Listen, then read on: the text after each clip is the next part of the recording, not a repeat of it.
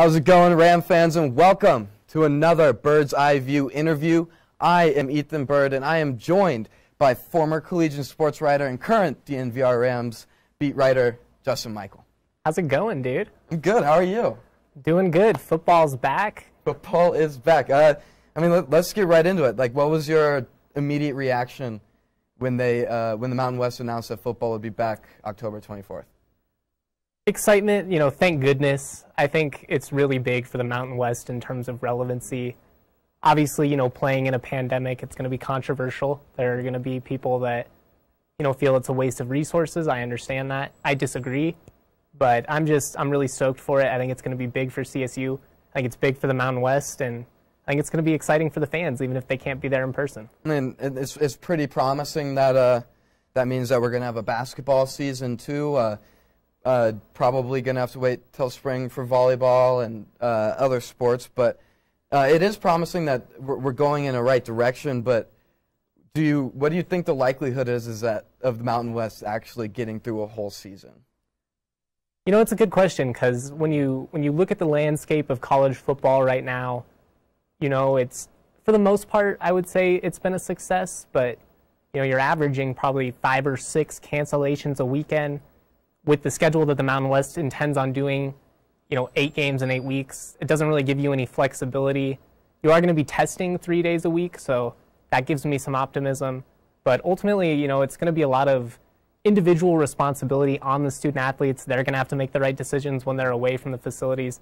I think everybody recognizes that the student athletes are safest when they are on campus, when they're, in a controlled, facility. You can, keep everybody else out, but we'll see. We'll see. I hope so, but yeah. I wouldn't put money on it. It's going to be kind of an interesting experiment.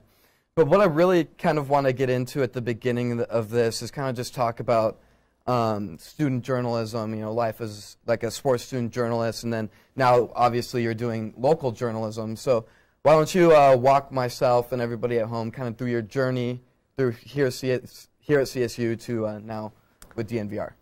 Well, my CSU experience was definitely not traditional. I didn't actually come to college intending to work in media. When I first got to school, I worked for the football team on Jim McElwain's staff. I was not important at all. I worked up with the coaches in their office. Mostly did errands and stuff like that. Ended up helping with some game day type stuff, but that was awesome. Eventually I just kind of realized that career was not for me.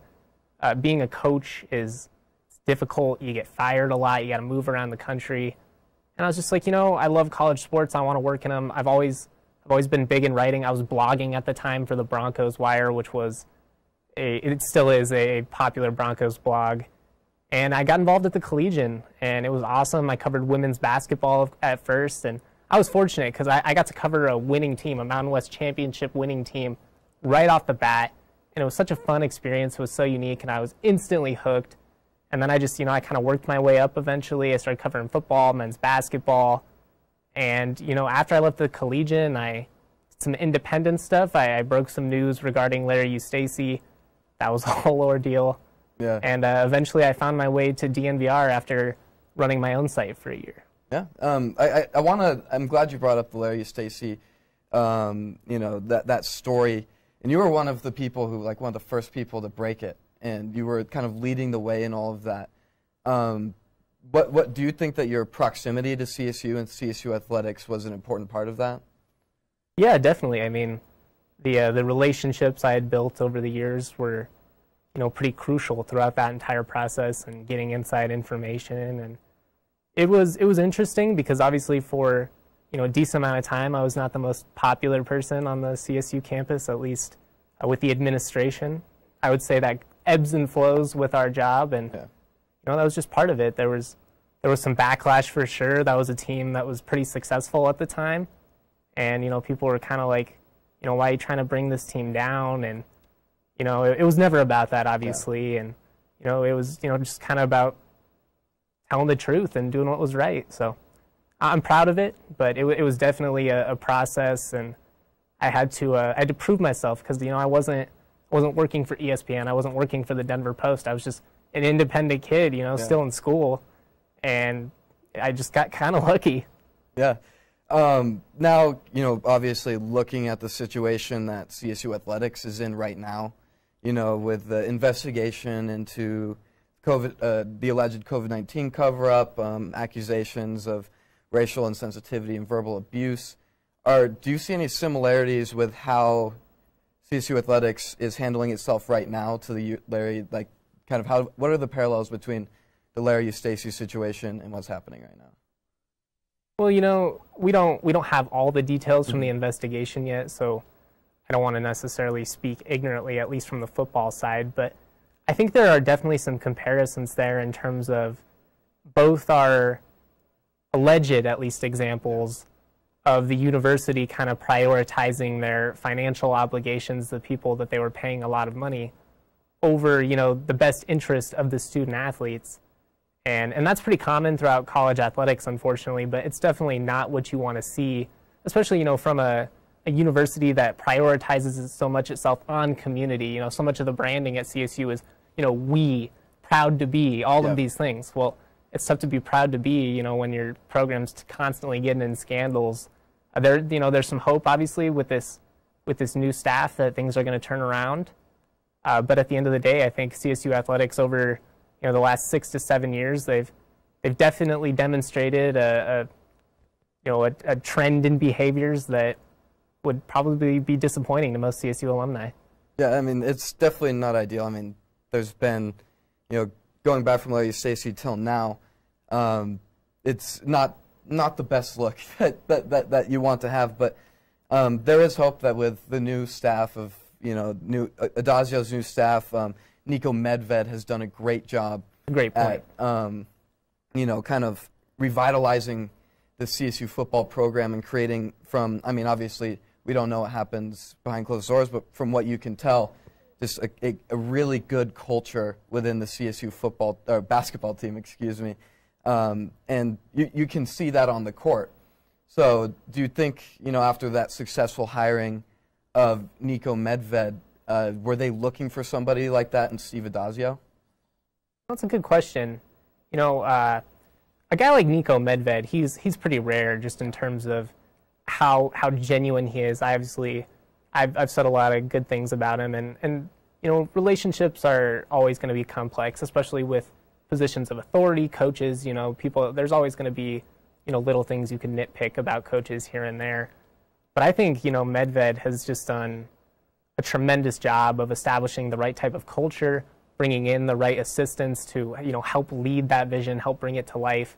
In terms of football, I think when you look at the immediate support that Medved was able to gather coming off of such a really crappy situation with Eustachy, for lack of a better word, I think there probably was some in that. Really the key difference with Mike Bobo is Bobo was a really popular guy. He was, obviously there were some allegations about him after he left, but especially, when he was here, he was well respected. He was, thought of as a, good old boy, and it was just interesting. I think with Adazio, they were looking for somebody who's experienced and could just help bring stability, help steady things after what had been kind of a turbulent couple of seasons. Well, now he's really going to have to start stabilizing things as a leader with everything that's happening. Obviously, we don't know what's happening with this investigation. It is yet to conclude, and even then, we don't know how much the public and the media will know what's going to be released to us from the investigation. But this is probably going to be Adazio's biggest test as a leader for this football team, and yet they haven't even played a game yet. It's such a unique situation. Yeah. Joyce McConnell, at least in the initial process, was fairly transparent, and she came out with some pretty bold statements. So I think there is an expectation that, they will release some results from this investigation. I think if not, there's probably going to be pretty open criticism against them just because, they talked all this big game about being transparent through it all. Well, now you got to talk the talk, or you got to walk the walk after you talk the talk. But it's going to be interesting. And then in terms of Adazio, this is just, for a first-year coach, you come in, you have spring ball, you just get started, people are starting to get a feel for things, you immediately get shut down, you go away from campus, you come back, and then, you have the horrific situation with Barry Wesley, and they marched as a team, and I think that was a sign of unity. I think that was big for bringing the team together after such a tough situation. Then they get back into workouts, and then they get shut down again. So it's just been so up and down. You have the investigation. If they come out and they have a successful season, if it seems like the team is rallying around them, like the team is really bought in, and there are no questions about his leadership or their relationships, it's going to be big. It's a really great opportunity for Adazio to prove, this is why they hired me. Yeah, I mean, I think that's a great point. But going back to just from a journalistic standpoint, everything was shut down in March. Just all of a sudden, how did you, as a a local journalist without the big resources of a big newspaper or a TV station, what was it like, going from March until even now to we have got to wait till October 24th to really have any content to cover?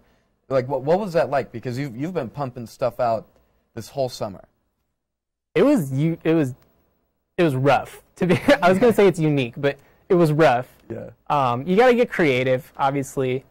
I will say I think it probably makes content creators better because you're pretty lucky in college athletics in a normal cycle. A lot of your content is kind of spoon-fed to you. It's all based around cycle. You got practice and press conferences and games, and it's really easy. I'm gonna have all kinds of things to produce. It's not easy, but there's it's consistent. Yeah. And this summer it was just obviously so different. There was some recruiting stuff, and that helped, and people really eat that stuff up as college athletics fans.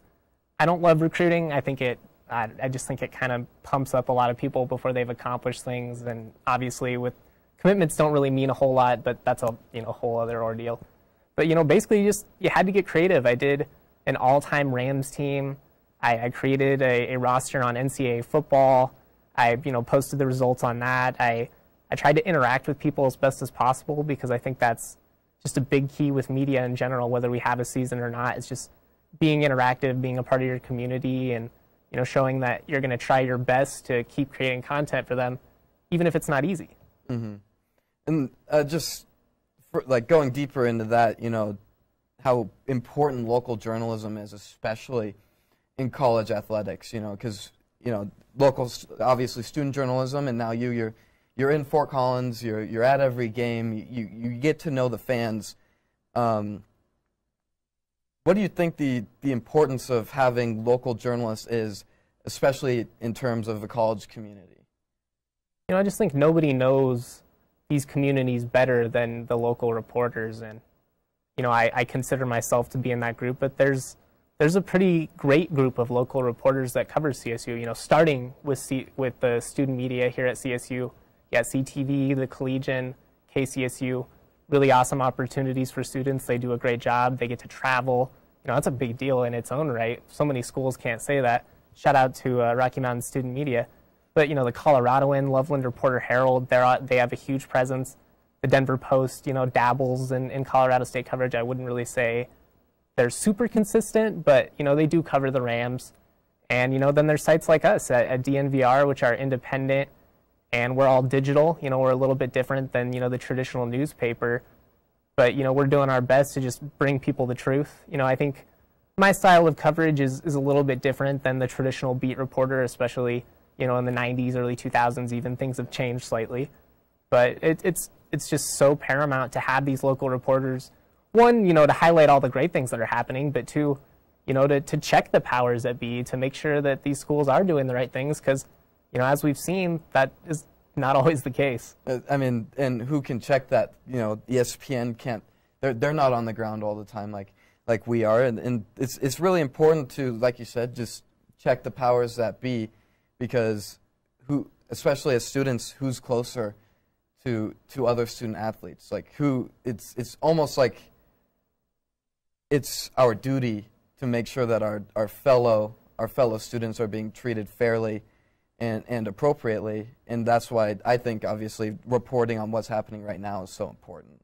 Yeah, definitely. And like I said, I've always been proud of the work that the CSU student media does. I think it's important that they get those experiences, one, just from an educational perspective, but you can do important work. Yes, it's student media, but you are still making an impact in the community. You are still doing all the real reporting that anybody else would be doing.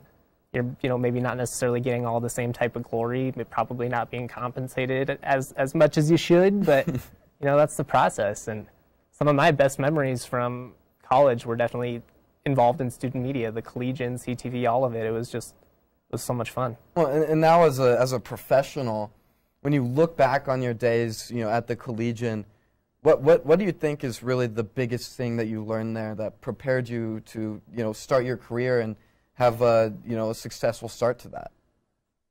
I'd say probably just how important it is to be an active participant in your community. Obviously, you're going to talk to a lot of people naturally as a reporter, and sometimes you might be a little tired. You might not be feeling that social, but on a game day or just a practice, whenever you're around, talk to everybody that wants to talk to you. Talk to everybody you can, develop those relationships.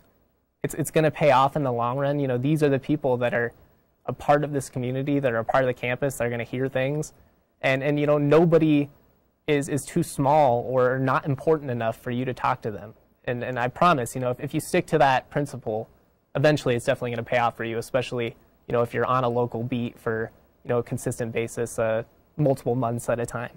Yeah, well, that's awesome, Justin. Thank you so much for joining me today. It's been a pleasure. It's always nice talking to you as somebody who's, kind of mentored me and walked me through as a young journalist. It's great to have you on the show. Great to pick your brain. For myself, Ethan Bird, and Justin Michael, thanks for tuning in, Rams.